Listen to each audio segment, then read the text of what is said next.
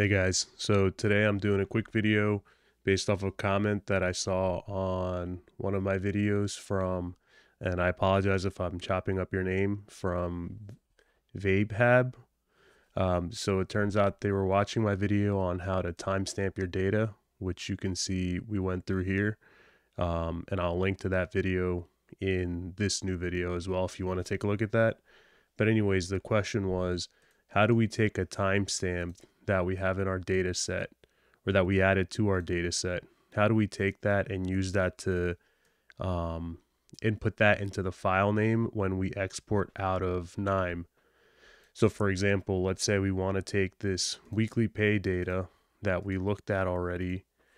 Give me one sec. We want to take this weekly pay data and we want to export it to Excel.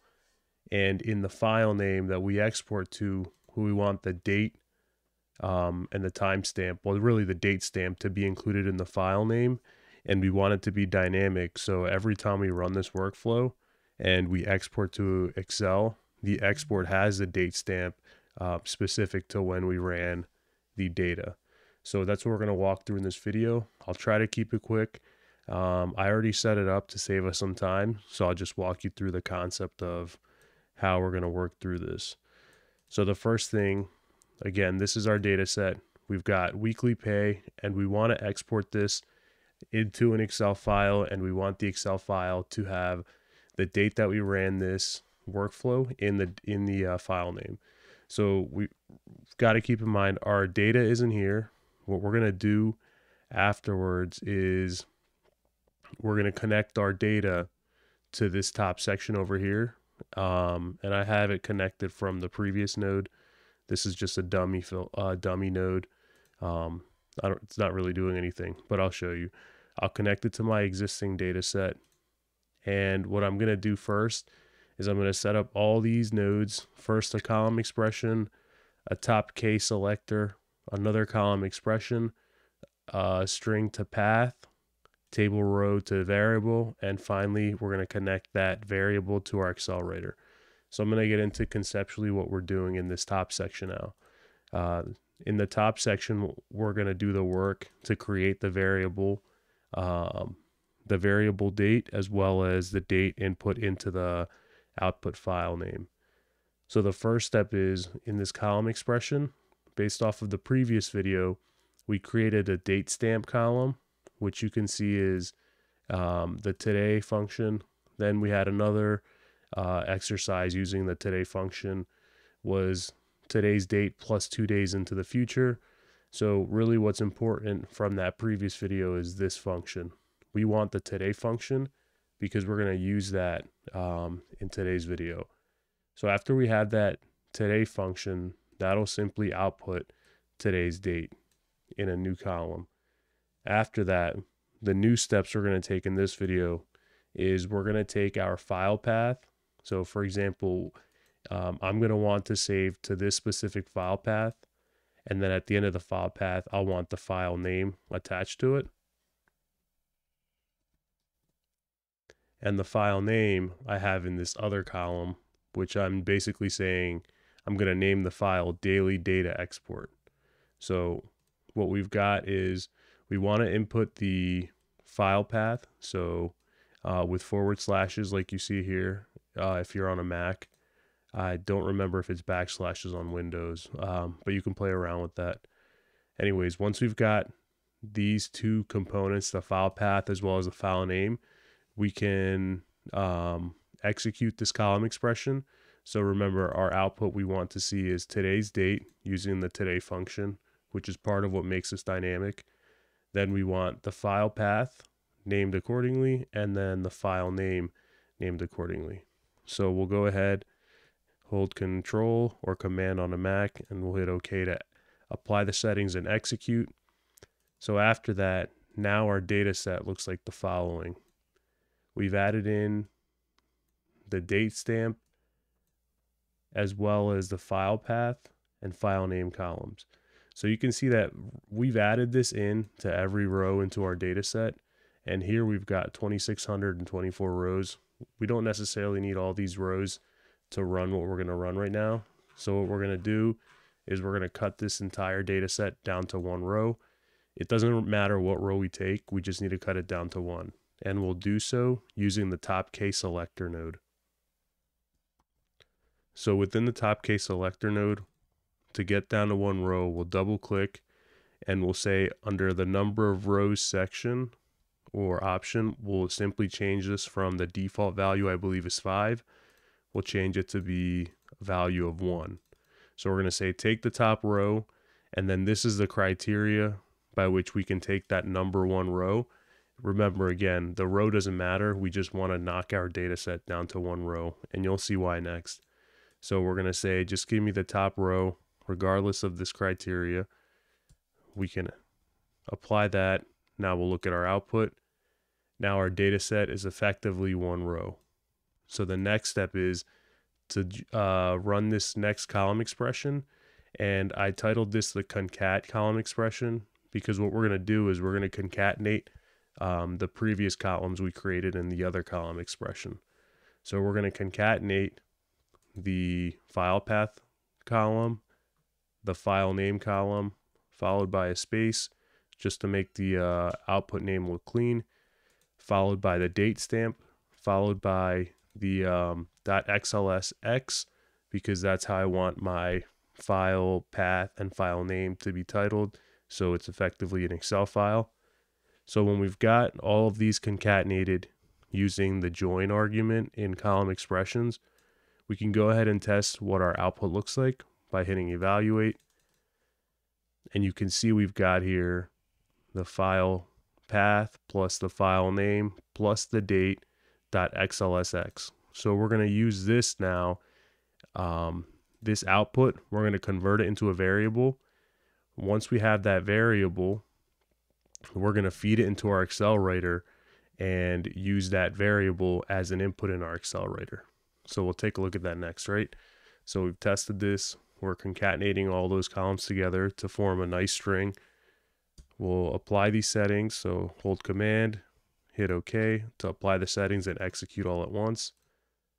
So now we see our final file path is the makeup of our previous three columns, our file path, our file name, and our date stamp columns.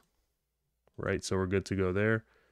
The last step is to take that file path, which is, if you pay attention, it's a string, right? We can't have a file path if with it being a string. We need to make it a path object. So we'll exit out. We'll use our string to path, and we're going to say the column final file path, convert it to a path, and replace that path in the existing column. So we'll hit OK and execute.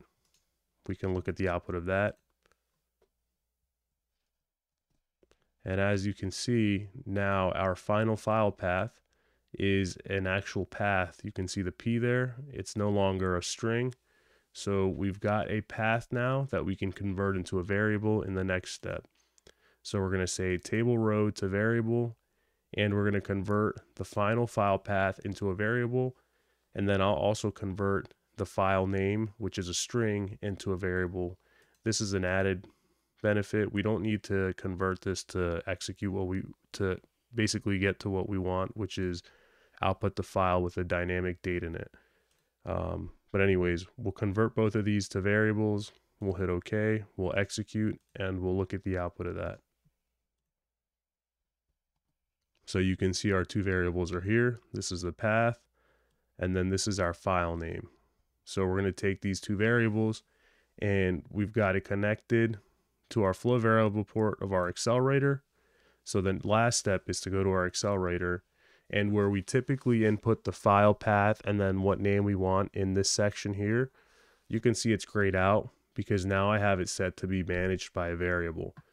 And to do that, all we've got to do is go to the flow variable section of our Excel writer, and then under file selection, set the path variable to the final file path variable that we created.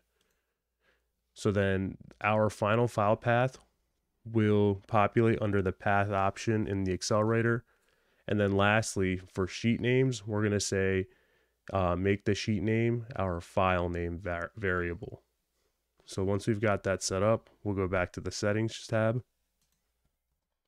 And you can see here at the bottom, it says parameters path and sheet names are controlled by variables.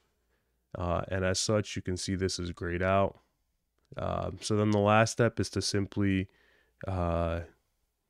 hit apply, hit OK, and execute. So we should expect to see a file titled Daily Data Export 2022-12-29 populate, and that will populate. That will open up because I have this option here to open file after execution. So let me hit OK and execute, and let's take a look at that file and what title name we come up with. So now you can see our file is called Daily Data Export 2022-12-9. So we've successfully output our file from Knime to Excel with a variable date in the file name. So just to show you guys, there's also flexibility from the previous video. We could say, instead of outputting today's date when we ran the workflow, let's say output yesterday's date. So today's output is based off of yesterday's work, right? So we'll go back to our column expression where we have our today variable or our today function, and we create the date stamp, and we can simply hit dot minus days like so, and we'll say -1 day. So today minus days 1. So instead of giving us the 29th of December like we previously saw, it should give us the 28th of December. So we'll hit evaluate, and you can see that does give us the 28th of December. So we'll apply these settings and execute, and then we'll rerun this set of nodes. Now we'll again look at our table row to variable and see what does our variable look like now. So now our final file path variable is again the path with the file name, except this time the date is dynamic to what we had set it at, which is today -1 day, aka yesterday, the 28th of December. So now if we execute, we should get another file. Let me see. Oh, 1228 already exists. So I was working on this yesterday trying to get this all set up for you guys. I just ran out of recording time. So what I'm going to do is I'll say, instead of -1 day, let's say -11 days. So that'll give us let's make it -12 days to give the 17th. Okay. So we'll hit OK. We'll execute. Look at our variables. So now we'll create a file that says 2022-12-17. Exit out. Now let's try this one more time. We'll execute the final step. And now we get a file here you can see that's dated 22-12-17, because in our column expression we set the logic to be give us today -12 days. So that's how you add your date into your output files through Knime. The reason this ends up becoming dynamic is because we are basing our date stamp with the today function in the column expressions. If we weren't using the today, let's say we simply added the actual date. So we said 2022-12-29. In this case, because this is a hard-coded, date in here, it's not a function that gives you a date value.